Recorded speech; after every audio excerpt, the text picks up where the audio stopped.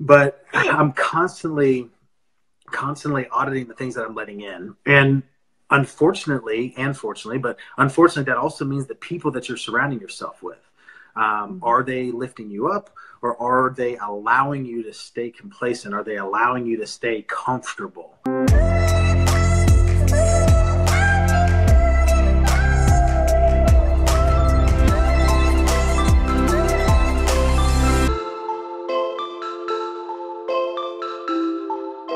I heard you talk about in a video auditing your circle of friends. And it was a lot more in depth than I've heard most people go into it. And I want to touch on that because, most people will tell you, obviously, that you're going to become the sum of the 5 people that you surround yourself with and all of those things. But you took it to another level, that I think people need to take it to. Because I think when you just say that, a lot of times that just means in their mind adding people. But I think a big part of it is subtracting people.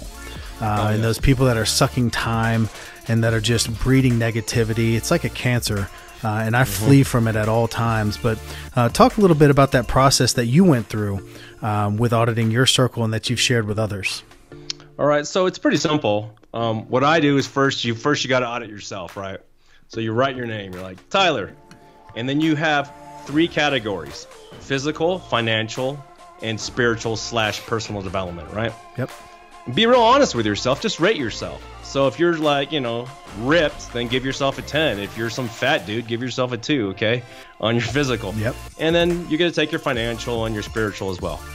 So you're going to take those 3 numbers and you're going to add them up, right?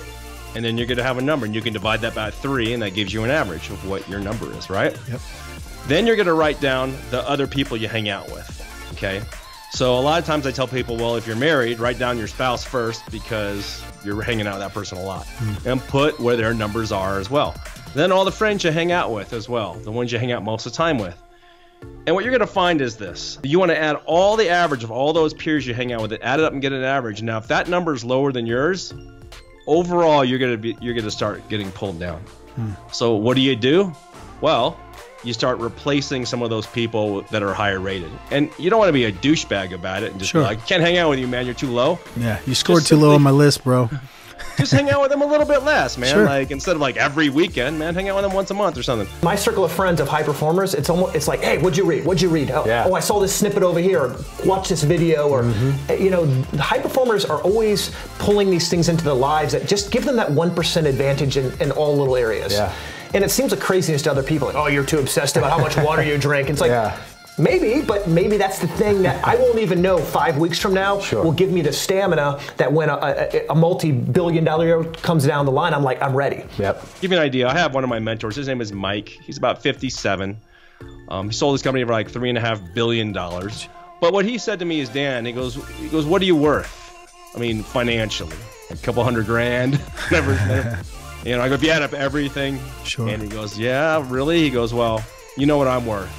So if you listen to just a small percentage of what I'm telling you, what I'm showing you, let's say 5% or 10%, what would you be worth? And I'm like, $72 million. And so I just started mirroring him, doing exactly what he said. And it was amazing. I remember I went from making $144,000 that year before to $870,000 within 1 year. Jeez. Because I just did what he said, and he was like, that was easy, right?